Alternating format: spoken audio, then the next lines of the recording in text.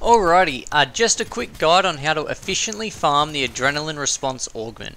Adrenaline Response, at its final stage, is by far the most broken of all augments on offer. You gain 60% damage reduction for 6 seconds, provided you've just killed a dino. It is in the top tier of augments, making it a must-have for all heroes, particularly the operatives in Amir and Sunterra.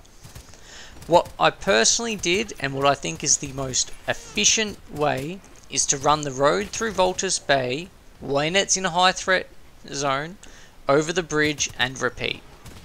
There are constant patrol spawns along the road, with a guaranteed one at the generators.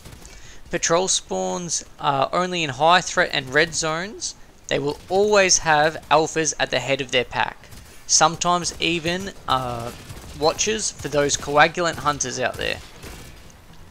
Here's the map showing the route that I take and the rough locations of the patrol spawns. The yellow is the route, I run backwards and forwards, and the red markers are the potential location for patrols to spawn.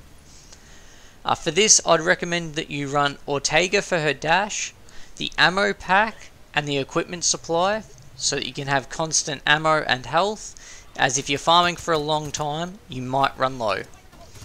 Your choice of guns are up to you.